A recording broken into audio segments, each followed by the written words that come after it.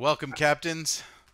I'm Bohse, and welcome to Starfleet Academy Online. And today we are going to be talking about the minimap interface and how to navigate in Star Trek Online using that.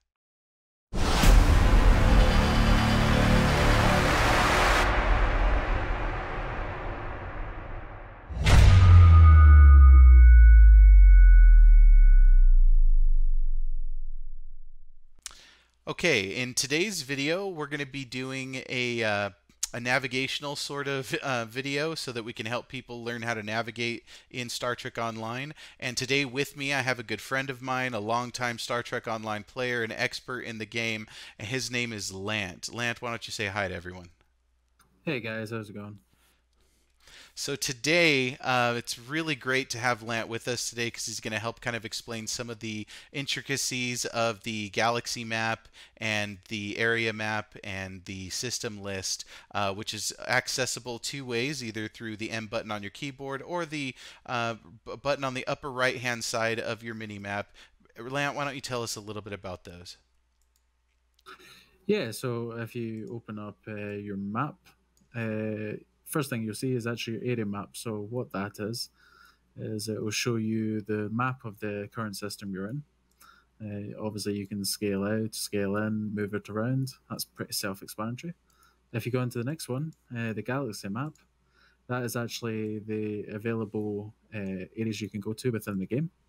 Obviously, the different quadrants: alpha, beta, gamma, delta, etc. But the really useful thing for newer players is actually the system list. Great thing about this is, say for example, you've got a mission, you know what it's called, you know where to go, but you don't know where it is. Well, on the system list, you can use the drop down, type it in, and press enter. And then when you double click on it, the ship will automatically navigate to that system.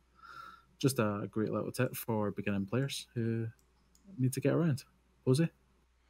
Wow. That's a great tip, Lant. Thank you for showing us that. That's going to be a really great way to show people how to navigate from place to place, mission to mission.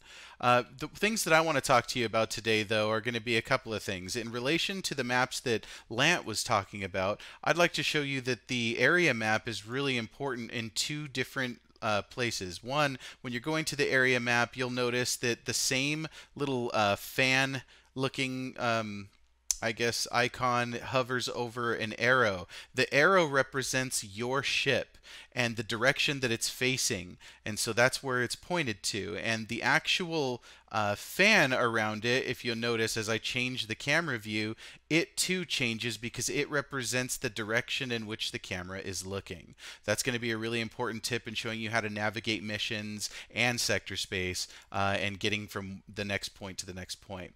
One of the next things I want to talk to you about, though, is this actual transwarp feature right here. And so what's cool about that is that the transwarp is going to be a really cool sort of way and faster way for you to get around when you want to go to two places that might be distant apart, like for example the Sol system and jumping straight to Deep Space Nine.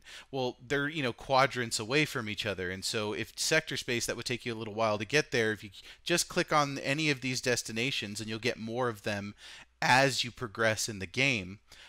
You can go to one that I use all the time, which is the Sol system, and if you click on that, it'll automatically transwarp you right back from wherever you are in the galaxy to the Earth space dock, and that's a fantastic resource to have. We'll also show you another trick later on in the series on how to do that without using a transwarp, but we'll get to that. For the sake of time, though, I want to make sure that we also cover the Depart System button, because that is also going to be a really important button that's going to help you navigate not only in missions but on planet to planet as well.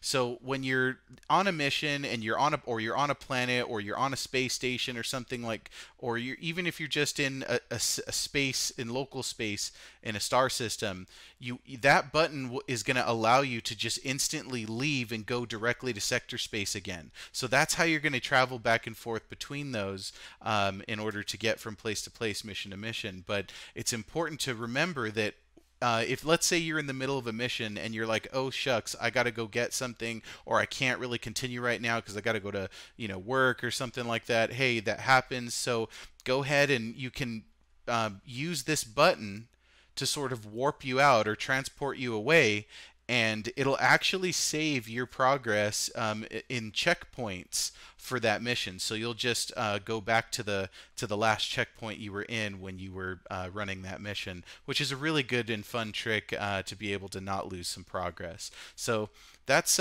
pretty much what we have, I think, for you today when it comes to the basic navigation. Now, one slightly more advanced way, and I think excellent tip for people to know about is the options menu, which you can reach by pressing this little gear wheel to the right of the minimap.